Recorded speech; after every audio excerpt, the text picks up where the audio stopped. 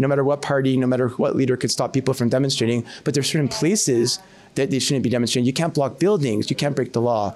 And I think all levels of government have to step it up. As a Canadian citizen, I'm ashamed in our Prime Minister Trudeau, and a lot of things have to happen. I think the federal government, in general, with regard to the issue of the Middle East, is not doing the appropriate thing. With regard to the encampment, I think it's the McGill administration that has to put on their big boy pants and do the right thing.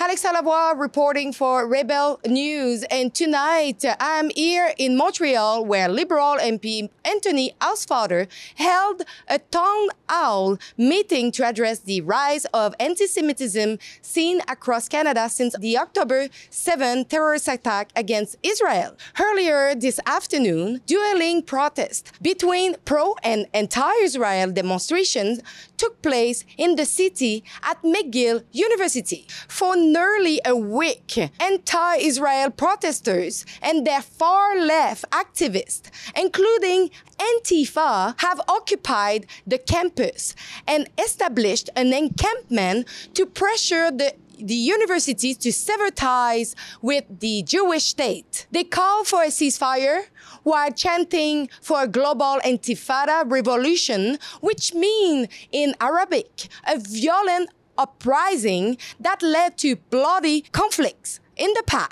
Viva, viva intifada! Viva, viva Palestina! Protesters also chant anti-Semitic slogans and intimidate Jewish students, telling them to go back to their home. Leave Palestine alone! Leave Palestine alone! I go back to yours! My family is from Iraq.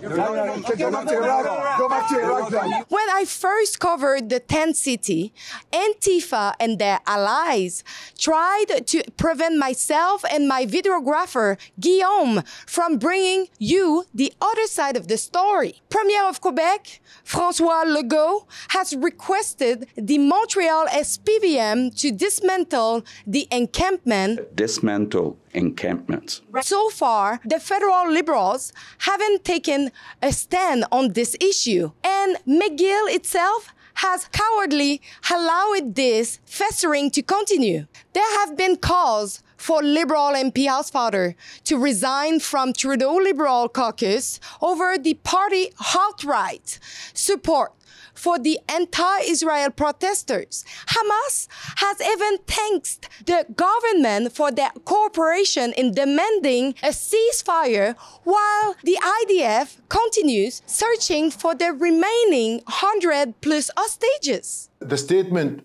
by Canada, Australia, and New Zealand backing sustainable ceasefire in Gaza. Tonight, we had the chance to engage conversation with Mr. Anthony Housefather and his constituent.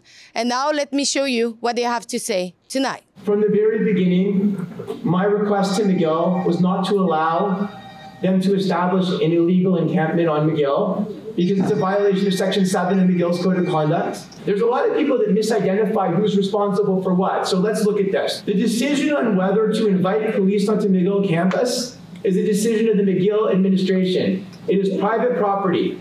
If there is not a criminal act that is known, but rather a violation of McGill's Code of Conduct, so it's illegal because McGill doesn't allow hateful speech or McGill doesn't allow encampments, only McGill administration can decide when and if to invite police on campus. That's McGill's decision. What Justin Trudeau have done concretely to stop the anti-Israel march that took place all across Canada? I don't think a prime minister could actually stop marches, right? I think demonstrations in the country are part of a freedom of expression, right? But there's places you shouldn't be demonstrating. You shouldn't be demonstrating in front of synagogues or churches or mosques or schools. And we need to have a perimeter around those places to not demonstrate. And I think it's up to the group demonstrating to have sensitivity to not yell things that are hateful to other communities. But we can't, I don't think any person, no matter what party, no matter what leader could stop people from demonstrating, but there's certain places that they shouldn't be demonstrating. You can't block buildings, you can't break the law. And I think all levels of government have to step it up. all levels. Prime Minister, premiers, mayors, we all have to step it up. For those who might not be aware, Yair Rassak, a Jewish liberal MP, met with the Palestinian terrorist leader Mahmoud Abbas. What is the excuse for Yair Rassak? What was she even doing there? She's a junior health minister in charge of mental health and addictions. That's her title. Why was she meeting with an anti-Semitic terrorist in the Middle East? But you don't have to go back 50 years for proof of how odious a man this is. Just a few months ago, in the summertime, he gave a major speech where he said Hitler killed the Jews because they deserved it. I think somebody else posted it. I think she was in the picture. I mean, I think that the question is, she was part of a meeting where our foreign minister, Melanie Joly, went to meet Mr. Abbas, and the week before Blinken had met him and took a picture with him. Look, there's a lot of things you can criticize about the government. Being in a picture, I think, is less important. But of course, you know, I wish for Yara's sake she hadn't been in the picture. But I don't think you can criticize somebody who was in the meeting from being in a picture. It's kind of customary for diplomats.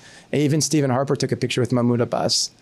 You know, but again, Mahmoud Abbas has said some pretty horrible things about the Holocaust, and you know, it's I understand why people are very sensitive about it. I also wanted to ask Mr. Housefather about his thoughts on politicians wearing a keffiyeh while in the House of Commons. I'm not gonna decide what people dress. Like I lived through Quebec, where the government is telling people whether they can wear a kippah and teach in a public school. So I'm not going to tell people what to wear. I think it's the first time in my parliamentary career that I've had a reflection like this, where I truly felt last night that a line had been crossed. When my party members got up and cheered and gave a standing ovation to Heather McPherson and the NDP, I started reflecting as to whether or not I belonged. You were questioning yourself, where is really your place in the Liberal cabinet? Are you still reflecting on this? No, I've announced publicly my decision to stay and I explained why. But of course, as you said, it was very difficult for me. I thought the motion was an egregiously bad motion. I thought we should have just voted against it, which I did. And it was a very difficult situation afterwards when the standing ovation was given to the NDP sponsor of the motion. And so I don't see politics in black and white. I think a lot of it is gray. But that for me was a very difficult moment.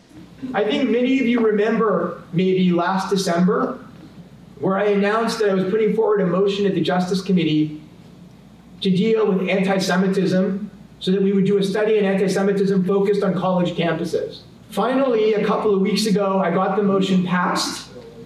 And today, we decided that we're moving forward with the study starting next Thursday.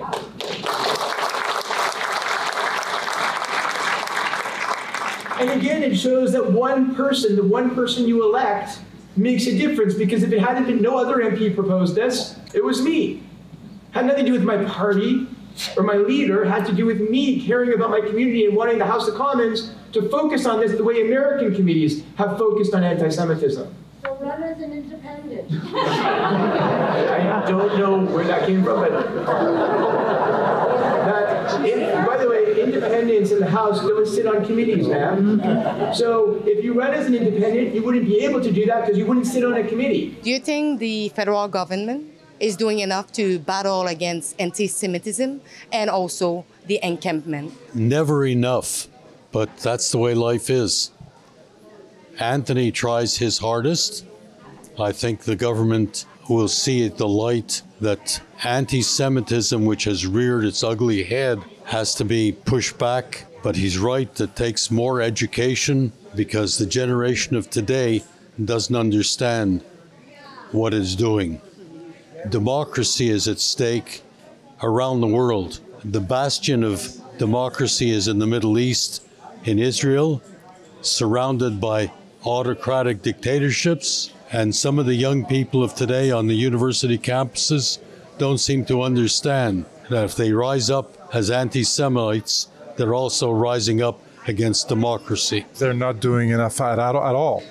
And it's a travesty of justice. And unfortunately, as a Canadian citizen, I'm ashamed in our Prime Minister. Prime Minister Trudeau, and a lot of things have to happen.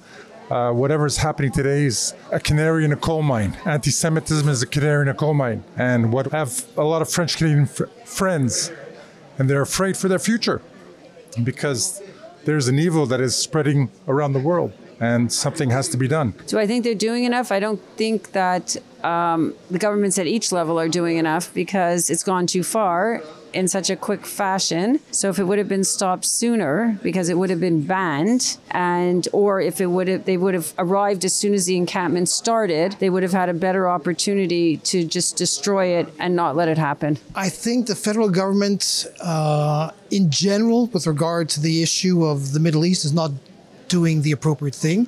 With regard to the encampment, I think it's the McGill administration that has to put on their big boy pants and do the right thing. The encampment violates McGill's policies, and the administration has attempted to negotiate, has failed to negotiate with the students, and at this point they have to take other action, which is more robust, in order that all students feel safe in that environment. Les gouvernements et surtout les instances locales devraient intervenir beaucoup plus fermement, à l'image de ce qui s'est passé aux États-Unis dans le démantèlement des universités.